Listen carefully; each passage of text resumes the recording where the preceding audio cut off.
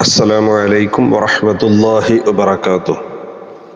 عن غنيم بن قيس رضي الله عنه عن الأشعري قال قال رسول الله صلى الله عليه وسلم أيما امرأة استعطرت فمرت على قوم ليجدوا من ريحها فهي زانية.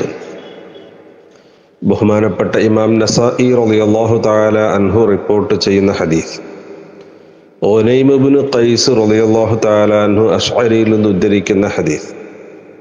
ഖാല, അവിടുന്ന് പറഞ്ഞു, ഖാല റസൂലുള്ളാഹി സ്വല്ലല്ലാഹു അലൈഹി വസല്ലം, നബി സ്വല്ലല്ലാഹു അലൈഹി വസല്ലമ തങ്ങൾ പറഞ്ഞിരിക്കുന്നു, അയ്യു മംറഅത്തിൻ, ഏതെങ്കിലും ഒരു പെണ്ണ്, ഇസ്തഅതറത്, അവൾ സുഗന്ധം പൂശിയാൽ, അത്തർ പൂശിയാൽ, അയ്യുമംറഅത്തിൻ ഇസ്തഅതറത് ഫമറത് അലാ ഖൗമിൻ, എന്നിട്ട് അവൾ ഒരു ഖൗമിൻ്റെ അടുത്തുകൂടെ നടന്നു പോയാൽ, ഏതെങ്കിലും ഒരു സ്ത്രീ അത്തറും പൂശി സുഗന്ധം പൂശി ജനങ്ങൾക്കിടയിലൂടെ നടന്നുപോയി.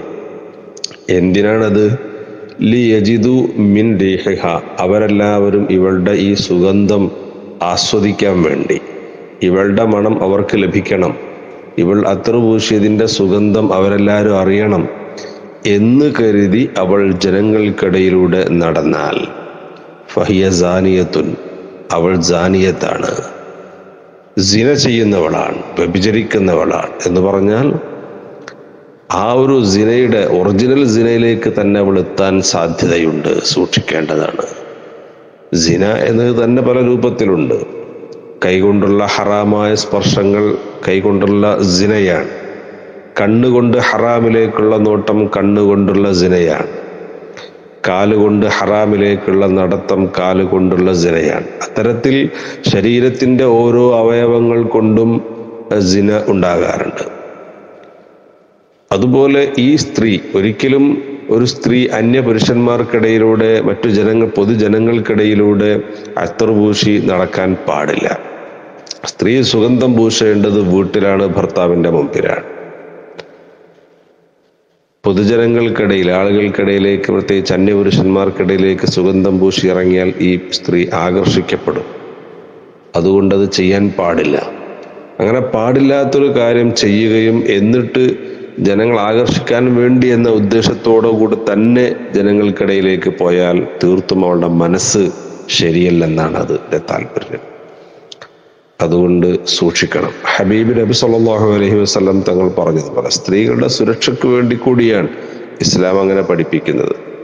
കാരണം സ്ത്രീകൾ അത്തരത്തിൽ പുരുഷന്മാർക്കിടയിലൂടെ, അന്യപുരുഷന്മാർക്കിടയിലൂടെ നടക്കുമ്പോൾ അപകടങ്ങൾക്ക് സാധ്യതയുണ്ട്. അതില്ലാതിരിക്കാൻ വേണ്ടി സ്ത്രീകളുടെ ജീവിതത്തിൽ ചില ക്രമീകരണങ്ങൾ ഇസ്ലാം വരുത്തിയിട്ടുണ്ട്. അത് സ്ത്രീകളുടെ സുരക്ഷയ്ക്ക് വേണ്ടിയാണ്. അതുകൊണ്ട് അത്തരം കാര്യങ്ങളെല്ലാം ശ്രദ്ധിക്കൽ അനിവാര്യമാണ്. അല്ലാഹു തആല എല്ലാ ആളുകൾക്കും, എല്ലാ മുസ്ലിം സ്ത്രീകൾക്കും അല്ലാഹു പഠിപ്പിച്ചതുപോലെ, അല്ലാഹു തആല നിർദ്ദേശിച്ചതുപോലെ ജീവിതത്തെ ക്രമീകരിക്കാൻ നമുക്കും നമ്മുടെയുമായി ബന്ധപ്പെട്ട മുഴുവൻ ആളുകൾക്കും അല്ലാഹു തൗഫീഖ് നൽകുമാറാവട്ടെ. ആമീൻ. അസ്സലാമു അലൈക്കും വറഹ്മത്തുള്ളാഹി വബറകാതുഹു.